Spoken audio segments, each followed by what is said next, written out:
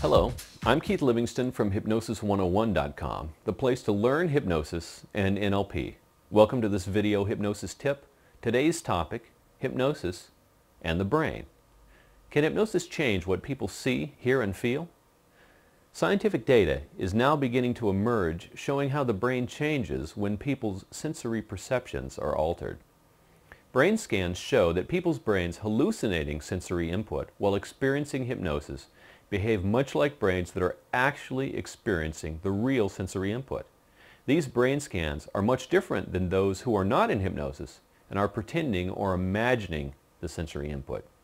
Simply put, an imagined hypnotic experience can seem absolutely real to the brain. So, why is this important? Well, it makes hypnosis a powerful tool for healing, goal setting, and a raft of other processes. A quick example. When you imagine a goal you've set for yourself, it's good. When you actually live achieving that goal through hypnotic hallucination, it creates a much stronger and more vibrant pull to achieve the goal. It also gives your unconscious mind a lot more information about how to achieve it.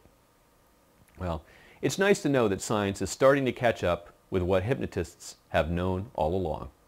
That's it for this hypnosis tip.